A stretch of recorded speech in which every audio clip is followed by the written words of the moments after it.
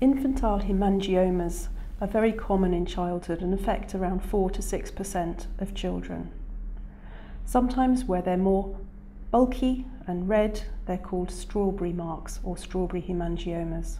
The exact cause of hemangiomas isn't known, but we know that they occur more commonly in girls, in triplets or twin pregnancies, and in children who are premature. Hemangiomas usually become apparent within the first week or two of life. Most commonly they start as a little bluish or pinkish mark on the skin. However, they go through a phase of proliferation where they become more pronounced, more livid in colour and slightly raised. After a period of proliferation, which can go on for a few months, hemangiomas then tend to go through a phase of involution where they become smaller, softer and more greyish in appearance. Most hemangiomas will clear on their own, but this can take a couple of years or sometimes longer.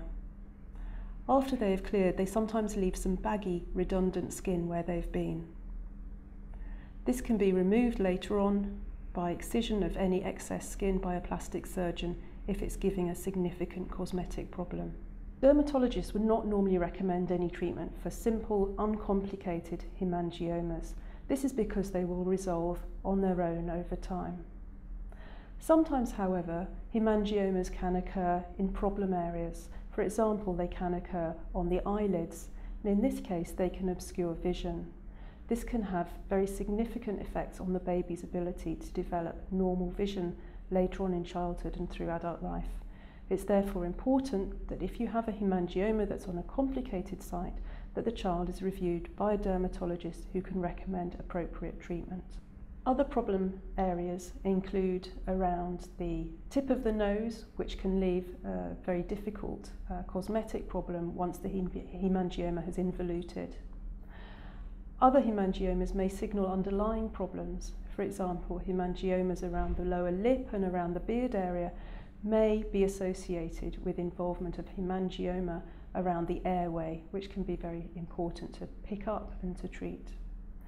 Sometimes babies have large, what we call segmental hemangiomas, covering large areas of the head and neck.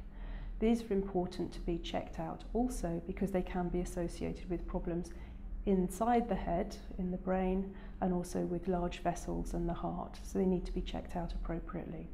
If there's any question as to whether the child's hemangioma may be complicated by internal problems, it's worth asking for referral promptly so that it can be checked out properly.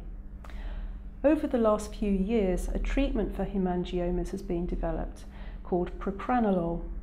This is a treatment that's taken by mouth, and it can have a very dramatic effect at shrinking down hemangiomas.